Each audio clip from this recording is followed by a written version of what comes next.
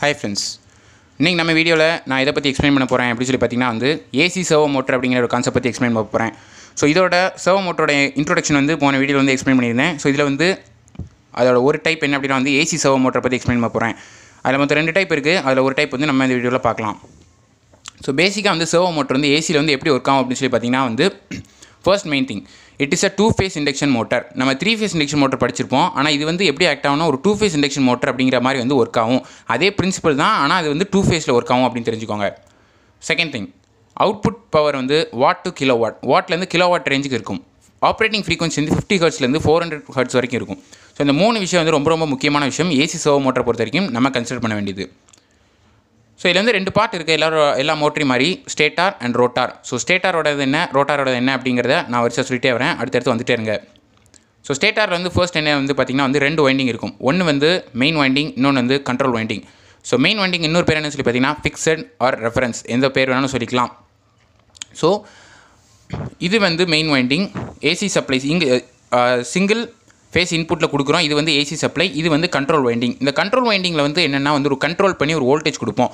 அந்த வோல்டேஜ் எங்கேருந்து வருதுன்னா சர்வோ ஆம்பிளிஃபையர் அப்படின்னு சொல்லி ஒன்று இருக்குது. ஸோ அதுலேருந்து வருது. அதோட வோல்டேஜ் இந்த வோல்டேஜ் ரெஃபர் பண்ணும்போது எப்படி இருக்குன்னா இதை விட அதாவது 90 டிகிரி அவுட் ஆஃப் ஃபேஸில் இருக்கும்.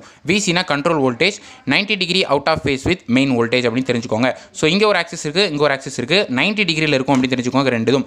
ஸோ இது எதுக்காக நான் இதை 90 டிகிரிங்கிறத நான் சொல்லியிருக்கேன் அப்படின்னு சொல்லி பார்த்தீங்கன்னா அப்படியே சைடில் பார்த்தீங்கன்னா ஒரு டயக்ராம் இருக்கு இல்லையா, இது என்னன்னு சொல்லி பார்த்தீங்கன்னா 3-phase இண்டக்ஷன் மோட்டார். 3 ஃபேஸில் 3 ஃபேஸ் இருக்கும். ரெண்டு ஃபேஸ் எப்படி இருக்குன்னா 120 டிகிரி ஆங்கிளில் டிஸ்பிளேஸ் ஆயிருக்கும்.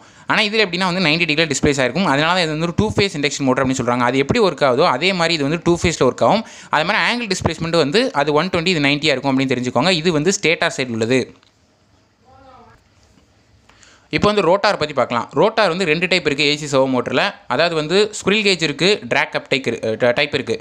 இப்போ ஸ்குரில் கேஜ் அப்படின்னா ஸ்குரில் கேஜ் இண்டக்ஷன் மோட்டர் இருக்கும் பார்த்தீங்களா. ஸோ அதை நம்ம படிச்சிருப்போம். ஸோ அதே மாதிரி தான் இருக்கும். அதே மாதிரி என்னென்ன இருக்கலாம் ஒரு அலுமினியம் பார் வச்சு மேட் பண்ணிப்போம். ஜஸ்ட் ஒரு பார் மட்டும் தான் இருக்கும். இது ஷாஃப்ட்டு, இது மாதிரி நார்மலாக ஒரு ரோட்டார் மாதிரி இருக்கும். ட்ராக் கப் டைப் எதில் வரனா இண்டக்ஷன் மோட்டரில் நம்ம பார்க்க முடியாது, நம்ம சர்வோ மோட்டரில் மட்டும் தான் பார்க்க முடியும். அதில் ரெண்டு ஏர் கேப் இருக்கும். இது ஸ்டேட்டார், மேலே உள்ளது ஸ்டேட்டார் மேக்னெட்டு, உள்ளது ரோட்டார். இதான் லேமினேட் கோர் ரோட்டார். இது ட்ராக் கப் அப்படின்னு சொல்லுவாங்க, ஒரு பிளேஸ்மெண்ட் பண்ணியிருக்காங்க. இது ஷாஃப்ட். ஸோ இதை கொஞ்சம் மூவ் பண்ணுவாங்க. இந்த ரெண்டு இடையில என்ன இருக்குது அப்படின்னு சொல்லி பார்த்தீங்கன்னா ஏர் கேப் இருக்கு இல்லையா. ஸோ இந்த ஏர் கேப் என்ன இருக்குன்னு சொல்லி பார்த்தீங்கன்னா இதில் ஒரு டிஸ்அட்வான்டேஜாக ரெண்டு விதமான ஏர் கேப் இருக்கிறதுனால லோ பவர் அப்ளிகேஷன் மட்டும் தான் யூஸ் பண்ண முடியும். ஸோ ஏன்னா ஏர் கேப்ன்றது நமக்கு ரொம்ப கம்மியாக இருந்தால் தான் ரோட்டார் நல்லா ஆப்ரேட் பண்ண முடியும் இல்லையா. ஸோ ஏர் கேப் இருக்கிறதுனால இதை லோ பவர் அப்ளிகேஷன் மட்டும் தான் யூஸ் பண்ணுவாங்க அப்படிங்கிறத தெரிஞ்சுக்கோங்க. ஸோ இதில் இதெல்லாம் தாண்டி நம்ம கன்ஸ்ட்ரக்ஷன்லாம் தாண்டி இது எப்படி இதாகுது அப்படின்னு சொல்லி பார்த்தீங்கன்னா, ஸோ இதில் ஒர்க்கிங் பேசிக்காக பார்த்தீங்கன்னா நார்மலான இண்டக்ஷன் மோட்டர் மாதிரி தான். அதை நான் இன்ட்ரோடக்ஷன் போன வீடியோவில் கொடுத்துருந்தேன். ஸோ அது நான் சொன்ன மாதிரி பல்ஸ் வித் மாடுலேஷன் இன்புட் நம்ம என்ன மாதிரி கொடுக்குறோமோ அதை பொறுத்து நம்ம ரோட்டார் ரொட்டேட் பண்ணிக்கலாம். அது ஒர்க்கிங் நம்ம அந்த வீடியோவில் பார்த்துருப்போம்.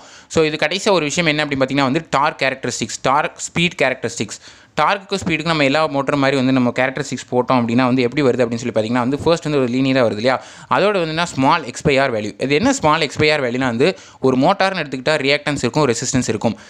இந்த எக்ஸ்பைஆரோட ரேஷியோ கம்மியாக இருந்ததுன்னா என்ன அர்த்தம்னா அப்போ கீழே உள்ள வேல்யூ அதிகமாக இருக்குன்னு அர்த்தம். கரெக்டாக டிவிஷனில் டினாமினேட்டர் அதிகமாக இருந்தால் டோட்டல் வேல்யூ கோஷன்ட் கம்மியாக தான் வரும். நியூமரேட்டர் அதிகமாக இருந்தால் கோஷன்ட் அதிகமாக வரும். ஸோ டினாமினேட்டர் உள்ள ஆர் அதிகமாக இருக்கிறதுனால தான் இது ஸ்மால் வேல்யூவாக இருக்குது அப்படின்னு தெரிஞ்சுக்கோங்க. இது ஸ்மால் வேல்யூவாக இருந்தால் நல்ல லீனியரிட்டி கிடைக்கும். இதே லார்ஜ் வேல்யூவாக இருந்ததுன்னா லீனியரிட்டி ரொம்ப டிஸ்டர்ப் ஆகும். ஸோ இது நமக்கு வரக்கூடாது, லீனியராக தான் இருக்கணுங்கிறதுக்காக ஸ்மால் எக்ஸ்பைஆர் வேல்யூ மெயின்டைன் பண்ணியிருப்பாங்க.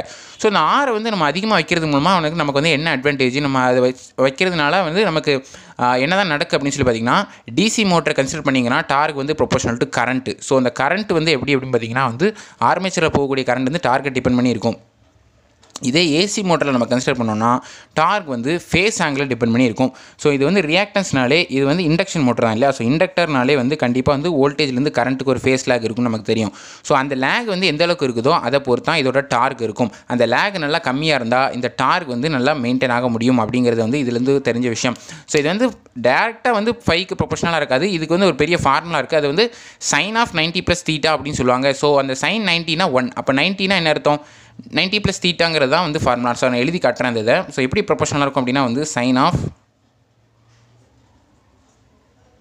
90 + 5 இதான் என்ன அப்படின்னு சொல்லி பார்த்தீங்கன்னா அது ப்ரொபோஷனாலிட்டி. நான் 5 டேரெக்டாக உங்களுக்கு காட்டியிருக்கேன். ஸோ இப்போ இந்த 5க்கு 0 போடுங்களேன். அப்போ sin 90 என்ன வரும், அப்போ sin 90 மேக்ஸிமம் 1 வரும். ஸோ இந்த sin 90 இதுக்கு கீழே நீங்கள் போனாலும் எப்படினாலும் வந்து ஒன்று கீழே தான் இருக்க போகுது. ஸோ sin 90 1 அப்படின்னா வந்து 100% மேக்ஸிமம் இல்லையா. ஸோ அப்போ அந்த ஃப்ளக்ஸ் வந்து ஃப்ளக்ஸ் இல்லை, அது வந்து ஃபேஸ் ஆங்கிள், ஃப்ளக்ஸ்னு சொன்னால் ஸோ ஃபேஸ் ஆங்கிள் அது.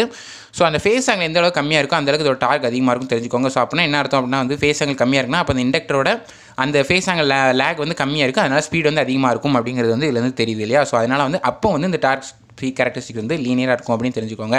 ஸோ இதான் ஃப்ரெண்ட்ஸ் இந்த வீடியோ நான் சொல்ல நினச்சேன். ஸோ ஏசி சர்வோ மோட்டர் ஒரு டைப் வந்து எக்ஸ்பிளைன் பண்ணியிருக்கேன். ஸோ அடுத்த வீடியோவில் வந்து டிசி சர்வோ மோட்டர் பற்றி எக்ஸ்பிளைன் பண்ணுறேன். ஸோ இதில் ஏதாவது டவுட்ஸ் தான் வந்து உங்களுக்கு கமெண்ட்ஸில் லீவ் பண்ணுங்கள். உங்களுக்கு வேறு என்ன மாதிரி வீடியோஸ் வேணுங்கிறது கமெண்ட்ஸில் சொல்லிட்டே இருங்க. அடுத்தடுத்த அப்டேட்ஸ் வந்து கொடுத்துட்டே இருப்பேன். ஸோ இந்த வீடியோ வந்து கண்டிப்பாக ஷேர் பண்ணுங்கள், நிறைய பேருக்கு சொல்லிக் கொடுங்க.